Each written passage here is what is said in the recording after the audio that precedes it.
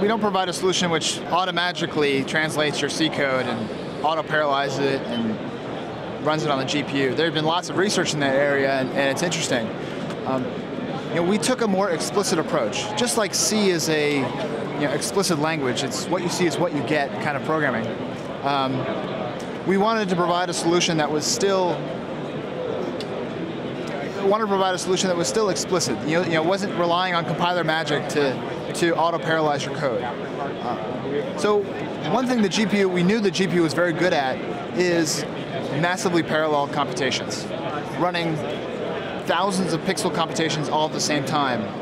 And when you translate that over to the computing space, that's just simply running lots of threads at the same time, a massive number of threads at the same time. And threading is a model that everyone understands. Your basic C programmer understands what a thread is. And in CUDA, we just sort of continue down that path and provide that as a basic primitive. The big difference between doing multi-threading on a CPU and massive threading on the GPU is that our GPU architecture loves threads. It consumes threads. It uses threads to hide all the system latencies and keep everything running at max performance.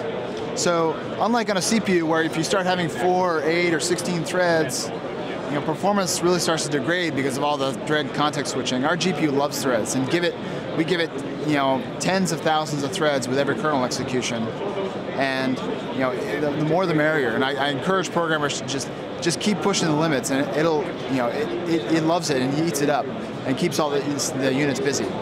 From a developer standpoint, that's fine too, because often the problems that they're trying to solve are massively parallel ones. They have lots of data. We just tell them, kick off a thread per data element. It's okay. You can, the GPU can handle it, and actually that's the preferred programming model. So it really simplifies their problems down to, okay, what is the unit of work I need to do? I'll create a thread to do that, and I probably have 10,000 of those, different parallel work items that I need to do. Just kick it off. So we really try to make it simple, familiar to C programmers, and exposing a simple threading model made total sense for us.